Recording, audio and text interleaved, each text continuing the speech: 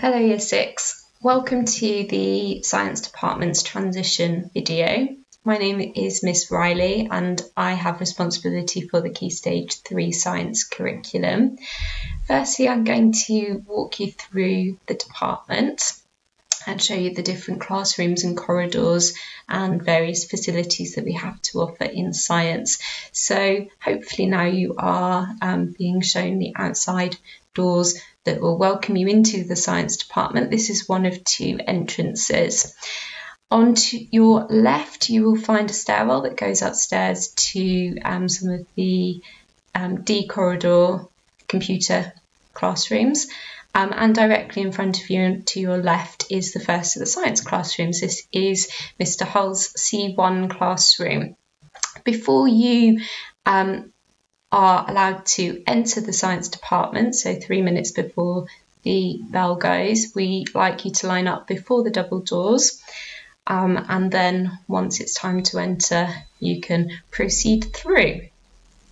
Further along the corridor then we continue with the C classroom, so this is the C corridor, quite nice and bright and airy, got the plants onto the right with the big windows and nice displays on the left. We like to keep pupil work up in the corridors to hopefully inspire you, and any notices will go up there too. We then get to C2 and there is a little prep room, one of our 3 prep rooms. This is a biology one. This would be off limits in terms of you can't go in there, but you might be asked by one of your teachers to go and ask for some resources, something like that, and you can knock on the door and they will let you in. Continuing down the corridor then, we get to C3 and then there's another stairwell here for access to the D corridor computer classrooms. There's a corridor that also runs through to what is my classroom, which we'll see when we're further around the department. And again, you're not allowed entry through here just because we keep equipment in here. So when you're entering C7, which is my room, please don't do so from this side and walk around to the front entrance just for your own safety, really. Continuing through another set of double doors, in front of you you have Mrs. Battle's classroom, which is C4. This is one of our refitted labs, a very nice room. It's got lots of room for practical work at the back on the big benches and all your sort of normal classwork to the door side of the classroom.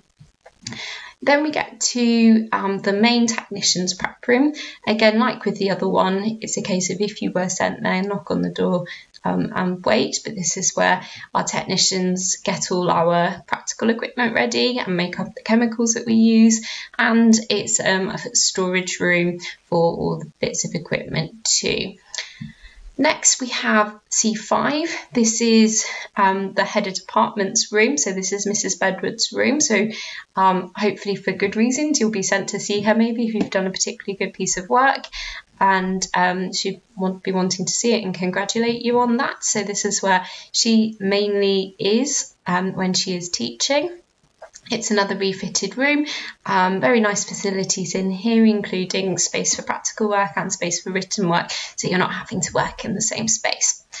Carrying further along the corridor then, we have C6, which is usually Miss Green's room, and you'll also see that we've got a little breakout computer room as well, which your science teachers might book for you, use with you during science lessons.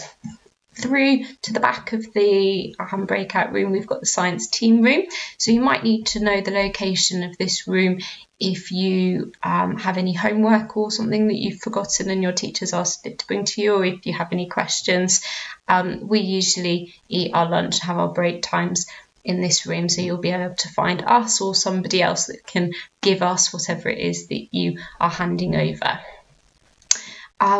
Also in the breakout computer room, you have got the Follow Me printer. This is the closest printer in the science department. Further round then, this is the second entrance to the science department. So again, waiting outside. This one in wet weather, not so great because it is directly open to the elements in the courtyard area that the year 10s and 11s can have their lunch. But if you are ready for your lessons and you come there a couple of minutes early, this is where you would be standing before you're allowed into the science department itself. You'll see there's another set of stairs. So we're mainly all on one level, but there are a couple of science classrooms upstairs as well. So going up the stairs then, you'll reach the D4, D5 and D6 classrooms. D4 and D5 are where you would find Mr. Thomas and Mrs. Embleton usually, they're their main teaching classrooms. And then we've also got D6, which is usually a sixth form classroom. So you won't be having any lessons in there yet until we hopefully recruit you onto science at A-level potentially. So in year 6, in terms of what you will be being taught, we have got 6 units that we cover. The first unit is usually called Welcome to Science, and Welcome to Science will teach you all the skills that you need, including practical skills, to be successful in any future practical-based lessons. So Welcome to Science teaches you how to use the Bunsen burners and other equipment that you might not have previously been able to use at primary school, and it also sharpens our graph skills. We learn how to draw tables properly and how to convert that information, the data that we collect, into a graph. We also then look at how to interpret results, so writing conclusions and also being a bit more reflective and looking at how we can improve the experiments that we're doing. What do we do to make experiments reliable? What do we do to ensure that we make it a fair test each time we do the experiment, thinking about control variables and things like that. The other units that we do in year 7 will build upon what you have learned at primary school.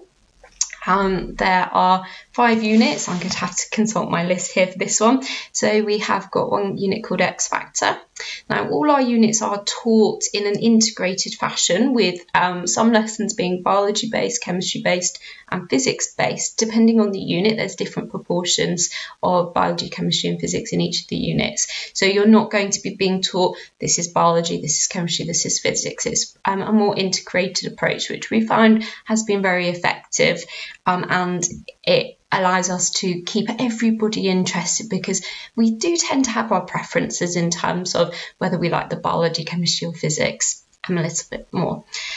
So the first one is called X Factor. X Factor has got a little bit more biology in it than the other subjects, the other topics. And it's to do with diet, exercise, sort of body systems, things like that. The next unit is called CSI, so Crime Scene Investigators, and as it sounds, this unit is based around a crime that has happened in the science department, and it mainly uses chemistry skills in that one. And it's one of my favourite units. It's very practical based, so you do a lot of little experiments like chromatography, distillation, and you'll be using these techniques in order to exclude people from being the perpetrator of said crime. And hopefully by the end of the unit you'll have worked out which teacher from school committed said crime. Not a real one, I should add. The next unit then is Embarrassing Bodies. Again, this is a little bit more biology based, this one, and as the name suggests, embarrassing bodies, it looks at puberty, genetics, pregnancy and things like that, and it accumulates in doing life cycles, including looking at how plants reproduce and looking at the sort of life cycle of different organisms as well as human beings. The next unit then is called Gadget Show, and this one is predominantly physics based. And the Gadget Show will give us the opportunity to get out all the circuit equipment, so building series and parallel circuits, looking at how we can increase or decrease resistance in circuits, and it's sort of a technology-based unit. And then the final one, I think this would be maybe my joint favourite with CSI, is called Dinosaurs, and dinosaurs sort of a mix-up of chemistry, physics and biology in this one, because not only does it start off looking at the rocks and rock cycles and fossils, things like that, it then moves on to animals and plant cells as well, and that's a really fun unit, I personally think, to be being taught.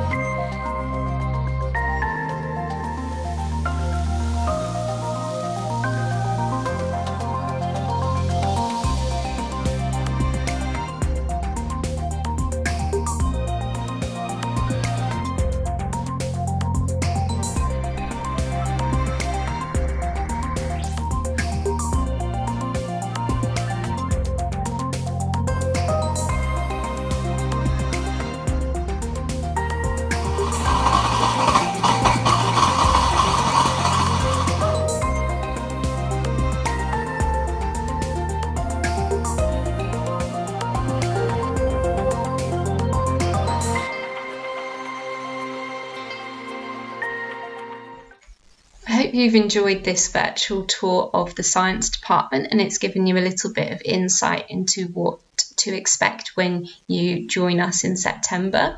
We're all really looking forward to meeting you. The department's all very friendly, so you really don't have anything to worry about in terms of joining us. We're really looking forward to helping you move forward with your practical skills, and I hope you enjoy your summer holidays. Bye bye.